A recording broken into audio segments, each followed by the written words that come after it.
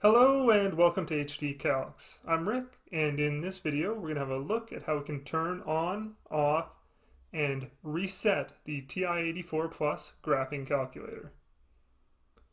To do this, we'll need to use the second key that looks like this, located here, the on-off key that looks like this, located back here, and the plus key with the second function of memory that looks like this, located here. To start, if we want to turn on our calculator after it's been turned off, we use the on key. You'll notice if it's off and you press most keys, your calculator won't turn on. So you need to use the on button down here in the bottom left. Press that. Your screen will activate and you can work with it. When you're done with it, it's a good idea to turn this calculator off, because this calculator does take batteries and you don't want it to run out of batteries on you in the middle of a test. To do that, we use the second function key and then the on key again, but since we're using the second function, it's off. There we go. The screen will turn off and we're saving those batteries.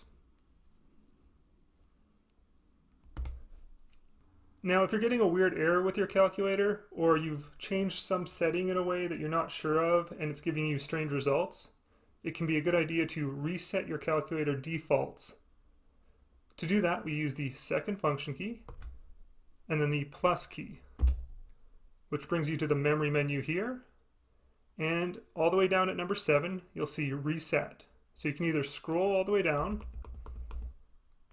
and press enter, or just press 7. That'll bring you to this menu here. And again, if you scroll down to 2 or press 2 to select defaults, it'll confirm if you want to reset the defaults. We do, so we'll scroll down and press enter. You'll see this screen telling us the calculator has been reset, and if we press clear, we're now good to go ahead and work with it. There we go. Alright, I hope this helps, and good luck on those tests out there, everybody.